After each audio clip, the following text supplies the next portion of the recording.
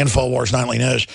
Please don't forget, this hour was brought to you by great sponsors with their non-GMO, super high-quality storable food, mypatriotsupply.com/Alex. Best storable food out there, and it has a great price. And they're supporters of this transmission, a win-win-win. mypatriotsupply.com/Alex or 866-229-0927. mypatriotsupply.com/Alex. And please don't forget that we have Estulin's excellent new book on transhumanism available at Infowars.com. Now, Daniel, before the break, I was asking you when you came back to break down, I don't remember exactly what I was asking to break down. I get so. Golden Lily. I think you mentioned Golden Lily operation, which went down the gold operation in the Second World War by the Nazis. That's right, the missing Nazi loot and all the artwork and all the rest of it. That's right, because you see a big Nazi contingent with Bilderberg. Please continue.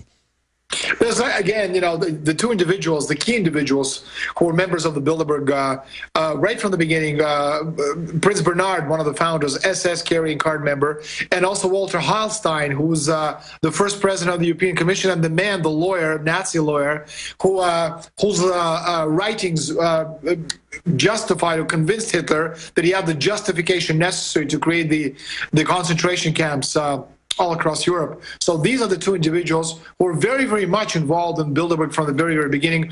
And that's something that Bilderberg has tried to hide. And if you look at some of the individuals which you have today in key positions, such as Herman Van Rompuy, Barroso, Schultz, the outgoing president of Commission, these are the individuals who very much in the same vein as the early Walter Heilsteins and Prince Bernhards. But it's the whole point of a Golden Lily operation. Very interesting. We're talking about, if we believe the actual numbers, there's 140,000 metric tons of gold in the world, where there's at least 1.5 million metric tons of gold as a result of stolen loot by the Japanese and the Germans in the Second World War. Now, this information ever came out, that gold is as worthy as a common rock you find on the street, the entire world's financial markets will collapse onto itself. And that's one of the reasons why most of this loot is still hidden in the jungles of the Philippines, Malaysia, and Indonesia.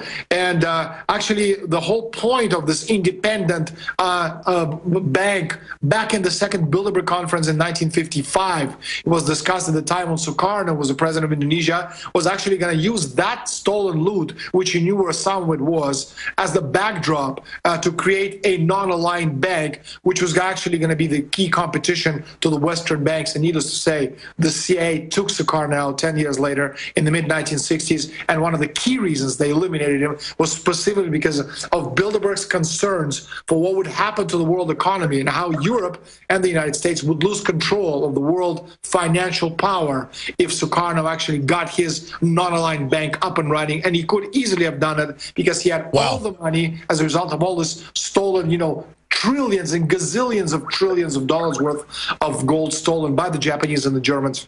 That's right. In the Second World War. Daniel, we're out of time. Will you promise to come back on in the aftermath of Bilderberg to track what happened? We'll have all the information from our sources. And people can follow me at my Twitter account. It's at Estulin Daniel.